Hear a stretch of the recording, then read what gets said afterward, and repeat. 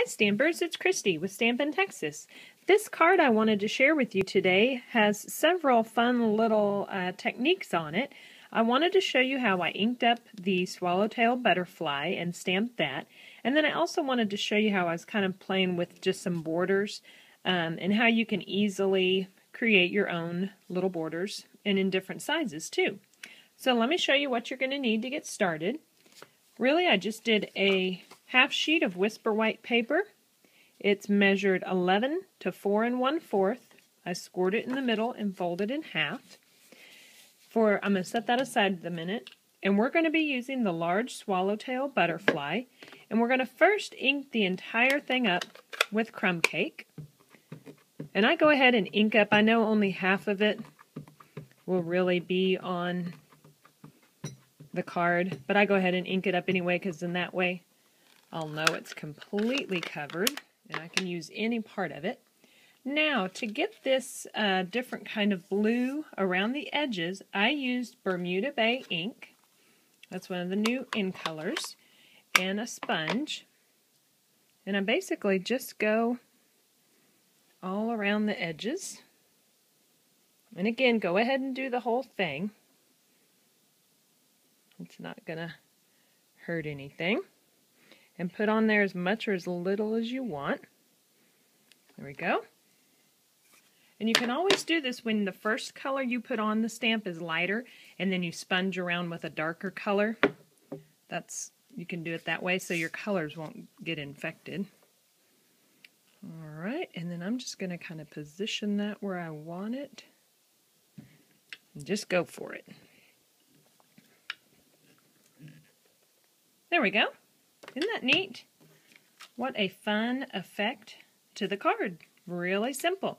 Alright, now let me show you the little border part that we're going to do. I'm going to be using a crumb cake marker, and we're going to use the fine tip.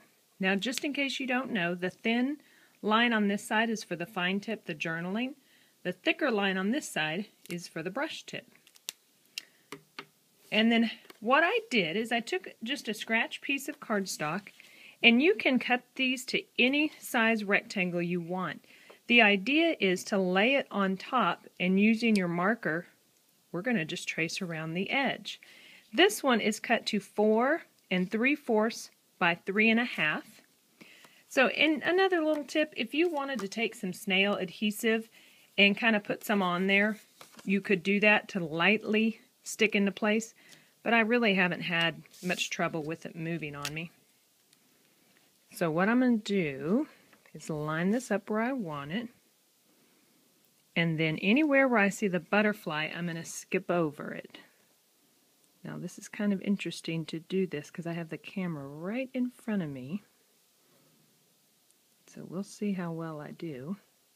It's always better to go extra on your little piece rather than your card. And it does take a little bit of practice. The other trick is using a lighter color. You can always go back over it with a darker and kind of get rid of some of those little bumpies along the way. And then we'll come down here. Yeah, you try to not stop. Hey, that's pretty good. Not bad.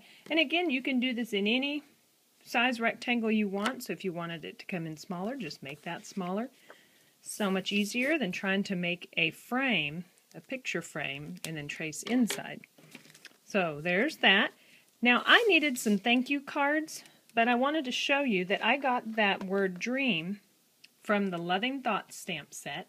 So that's a great one with different sentiments. But the one I am using for today was from Fabulous Phrases. This is a great set because you can kind of mix and match what you want it to say. And this particular one, I used heartfelt and thanks. And all I did is stamp that on scratch paper, punch it out with that modern label punch.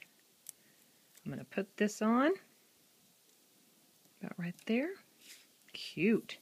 And then, I love these little candy dots. Those have become my favorite. And so what I did is I just took some of these This is the Neutrals collection of candy dots, but they come in bright Settles Regals as well, and you get 100 dots, 10 of each color. Oops. I always like to use my paper snips, kind of help me pick little sticky things up like this.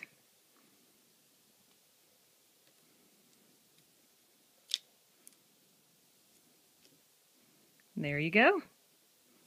Isn't that fun? Such a cute card. It's simple.